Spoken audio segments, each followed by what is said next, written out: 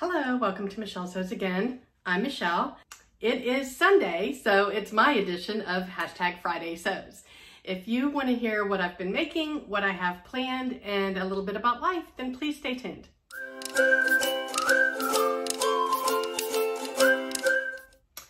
Okay, so I'm just going to jump into it.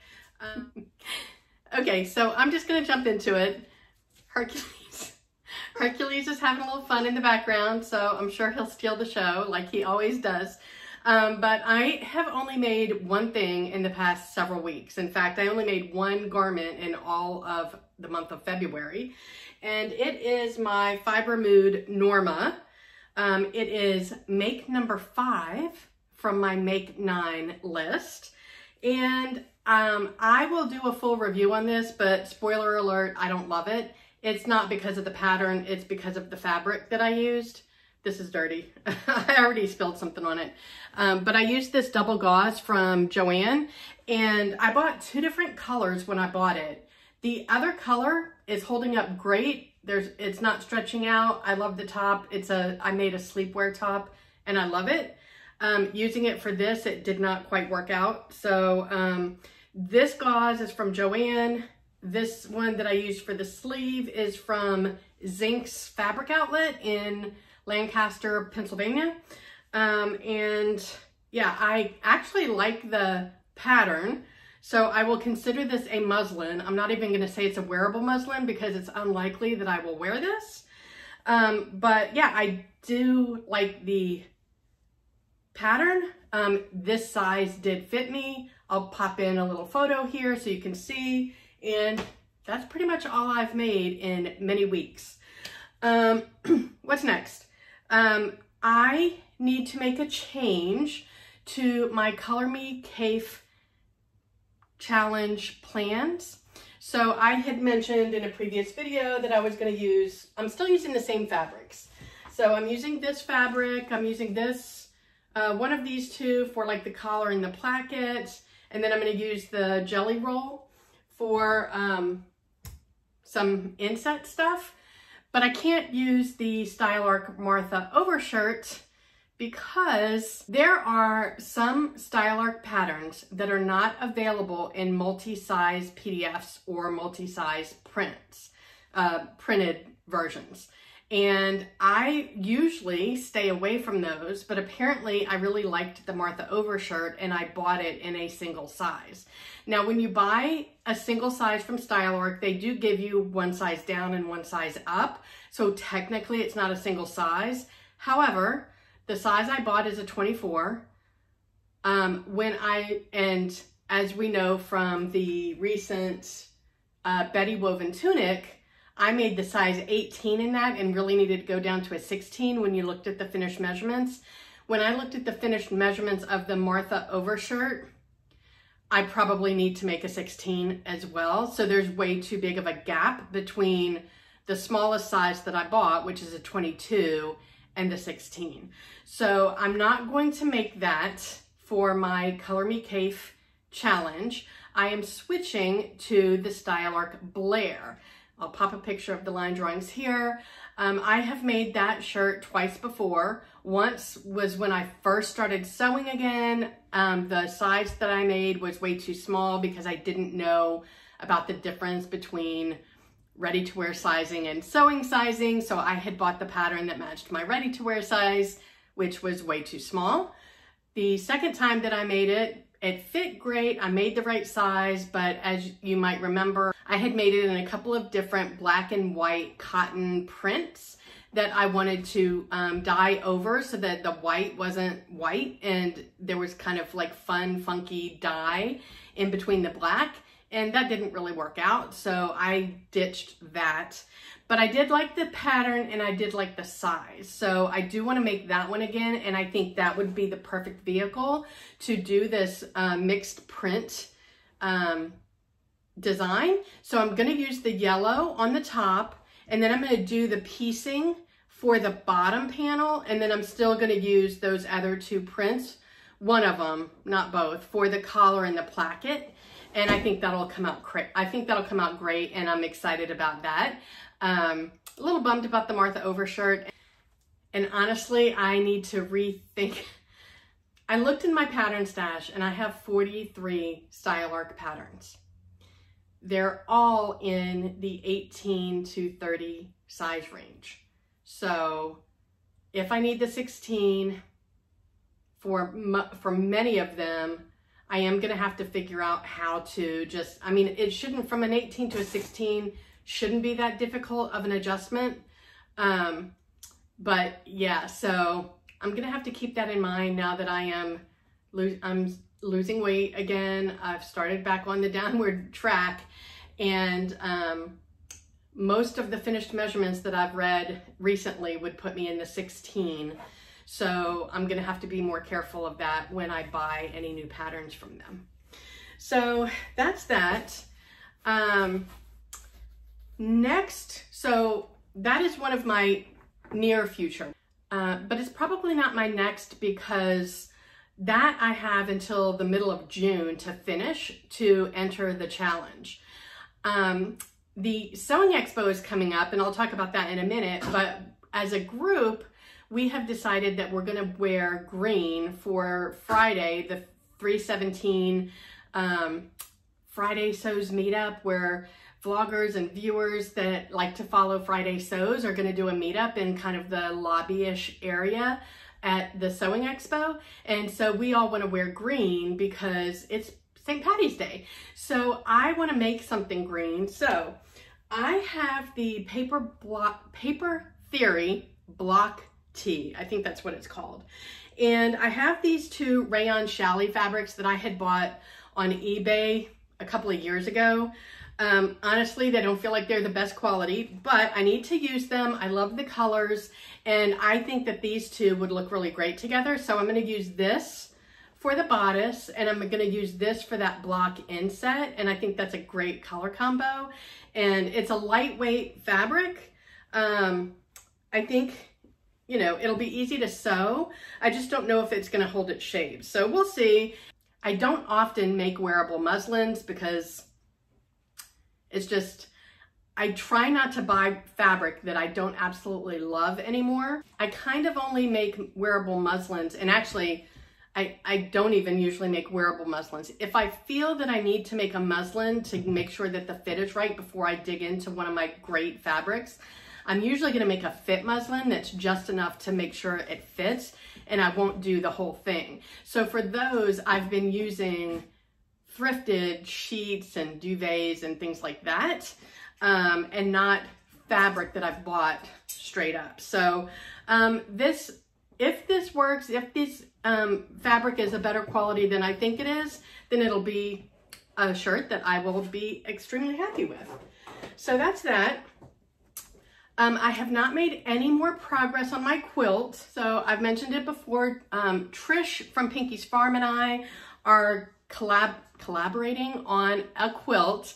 Our quilts don't look anything alike, but I wanted to venture into making a quilt, and she had some quilt blocks that she wanted to put together, and we're both kind of taking it slow. That's what we agreed to, but she's kind of already got like a stack, man. She's hitting it. Go check out Trisha's channel. I'll link it in the description box below. She talked about her quilt and Friday Sews, but these are my blocks. I'm basically just doing stripes that I'm gonna mix and match in different directions, and I'm probably gonna put strips in between them, and maybe a border. I'm not sure yet. I'll figure all that out as I go, but I'm using some of my scraps from all of my ice dyes. So I'm excited about that. I think it's gonna look super cool, but I haven't made any progress on it. I did receive some of the patterns that I talked about in my pattern haul video recently. I will link that up here if you're interested. I bought 18 patterns since the beginning of the year at different times, but I kind of talked about all of them in the same video. 2 of them are Big 4 patterns. Surprise, surprise. This one is one that all of my sew sisters have made, and it is McCall's 8241. And yes, I live in Florida. I don't really need ponchos, but I travel to Ohio a lot, and it does get cold here from time to time. Plus, I leave my AC on, and it's gets really cold here while I'm working. So this would be a great one to just throw over whatever I'm wearing for the day. I probably won't make the one with the fringe. I'm not really interested in that. So I will make, I think I'm gonna make B because I kind of want that turtleneck. I think that'll be cool. So that came in the mail. And then also I got this McCall's 8358. And this is a Laura Ashley vintage 70s inspired pattern. And just trying to step outside of my comfort zone. This one is fitted more around the waist, which I tend to avoid. But after making the True Bias Shelby and seeing how that like fitted shape was more flattering on me, I decided to give this one a try, and I thought the dress looked sweet. So I'm gonna be making that at some point in the future, and that one will likely be a collab with somebody who you might know that loves Laura Ashley. Okay. I also got many of my patterns, my PDF patterns, I sent off to PDF Plotting, and I got the big square box with all of those in it. I haven't opened it yet and started cutting them out. Usually what I do is I take them out. Any that I'm gonna make in the near future, I do a rough cut. I don't worry about the sizing yet. I rough cut all the pieces. I put them in one of my manila envelopes and label it and then file it in these boxes back here. If it's not one that I intend to make in the near future, then I roll it up and I have some baskets where all of my PDF printed patterns live. So got those. As I mentioned, the Sewing Expo is coming up. In fact, it is the week after this week, and I'm really excited about that. I am leaving my house Tuesday and driving up Tuesday night because I have an all-day class Wednesday that starts at like 9, and Lakeland, which is outside of Orlando, is I think 3 hours from me in that neighborhood. So I didn't want to drive up Wednesday morning and be tired for the start of the class. So I'm driving up Tuesday night, and I am taking classes every day, Wednesday, Thursday, Friday, and Saturday. And I am really excited. So I've already shared all the classes that I'm taking. If you're interested to hear what I'm taking, I'll link that video up here. And if you're taking any of those classes, let me know in the comments. I would love to meet you. But as I mentioned, while we're there, we're doing kind of like a Friday Sews meetup for everybody that participates in Friday Sews, whether you're a vlogger or a viewer. And we're gonna do that Friday the 17th at noon in the lobby-ish area. So when you go in, I think entrance number 2 and take a right past the registration desk, there's an area there where there's room for people to meet up. So we're gonna be there, and we're all gonna be wearing green. So if you wanna wear green because it's St. Patrick's Day, then join us. All right, so I'll do a March challenge video coming up soon. But in the short term, I wanted to make sure you probably already know about the So Frugal Challenge is back for its 3rd year. And so this year, use the hashtag SoFrugal23. This is a challenge that's hosted by Roanne from the Yorkshire Sew Girl and Sam from Frugalissima. And the idea behind it is you use a free pattern that is available to anybody. So don't use a free pattern that came in a magazine. Technically, it's not really free because you paid for the magazine. Don't use a pattern that you got from free from a friend. It needs to be something that's available to anybody if they decide that they wanted to make it. And you also should be using fabric from your stash and not buying anything new.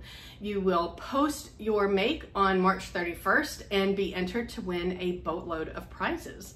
So it's a really great way to use up your stash. It's a great way to, you know, if you are on a budget, it's a great way to be introduced to some really fabulous free patterns. And my video, I will be supporting the challenge with a video. My video is on the 19th, yeah, 3/19. And there are, I think, 2 vloggers every day for the whole month that are sharing their ideas on free patterns that you could use to make something. And some of them are sharing fabric options. Some of them are doing everybody's doing some kind of a theme, whether it's children's patterns or plus size patterns, or it's free t-shirts, or a small capsule wardrobe, whatever.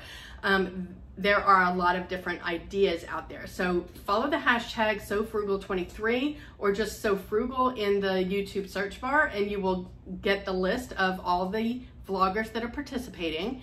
I am going to be sharing only one pattern, but I'm gonna give you some different hack ideas for that one pattern. So if you didn't want to print out like a ton of different free patterns, you could print out this one and then make, I don't know how many I'm gonna go with, maybe 5 hacks for the free pattern. So if that sounds interesting to you, then maybe subscribe if you're not already, so that you can be alerted when that video comes out.